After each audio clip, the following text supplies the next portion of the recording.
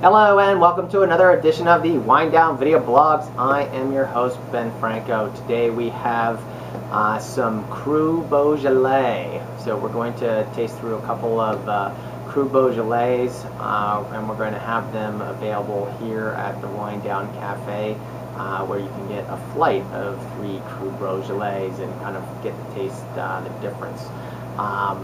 From going from the south to the north, the soil kind of starts out a little bit kind of bristly, and then it kind of turns to more granity soil towards the north. Sometimes people say towards the north is the better Cru Beaujolais, but let your palate be the difference. So we're going to kind of taste these in order. We're going to go from the south towards the north, and we're going to start off with the Cote de Brouilly. And then this one is basically known as the elegant wine on the hill. So let's give that a go. And this is all Gamay, all from Mommessin, the same producer.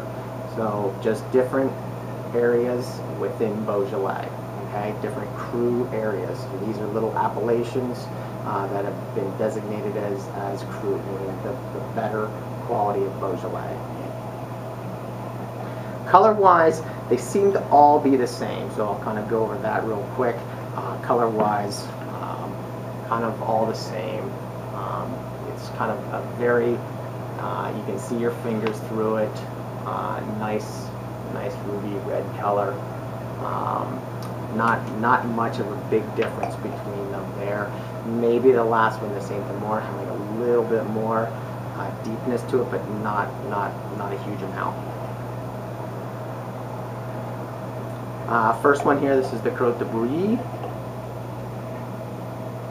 Right off the bat, cherries. That's the main. Cherries, maybe a little bit of Luden's cough drop.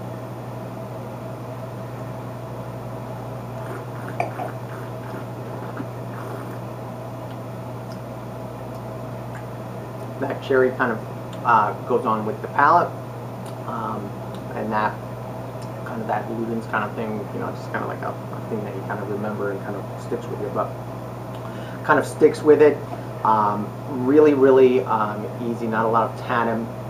The alcohol, I will say, is a little high on this one, so this one may need to blow off a little bit, but we'll kind of see how they go. So kind of on to the next area. This is Fleurie. So Fleurie, this is kind of going north. And Fleurie basically has like a pink granite soil.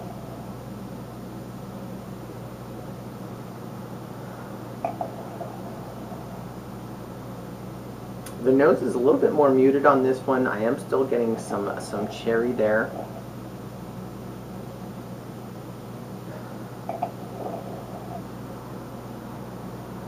Cherry, maybe some pomegranate that's coming through on this one.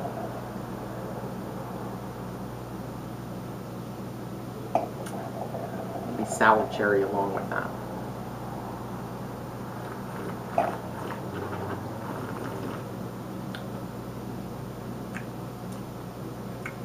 A little bit more richness in this one.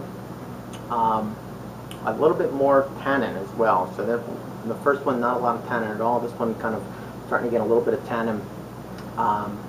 The cherry flavors are there. The alcohol is in much better control. The fruit is showing a little bit nicer on this wine, so that those cherry fruits, the pomegranates, are really coming out and showing really well. It's not very masked, being masked by the alcohol. So let's move on to Saint-Amour. This is the romantic city. Saint-Amour, got it.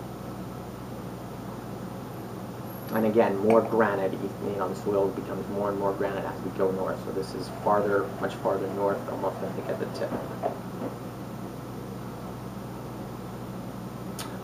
Cherry with some black fruit starting to come in here.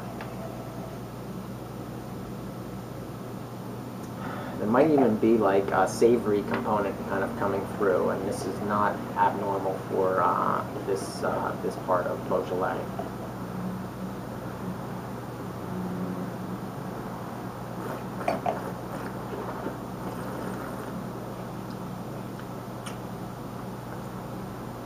Definitely the wine with the most tannin. Definitely the wine with the biggest, boldest flavors. The cherry is there, that savory component, almost like a meaty kind of, I want to say jerky, but not to that extent. There's not that much smokiness to it, but there's a savory, meaty kind of component that's coming through. There's maybe some other red fruits coming in, as well as maybe some black fruits starting to come in on this one. But definitely a little bit more tannin, a little bit more structure. So they kind of evolve as they kind of go together. So it's kind of interesting. I think you may enjoy it. I always look at November as Beaujolais month. Obviously, the third Thursday in November is Beaujolais Nouveau Day, and we'll definitely have some of that. But you might as well enjoy some top-notch Beaujolais before that. So we're going to have a flight of these. Come check us out. All right, we'll see you next time on the Winedown video blogs.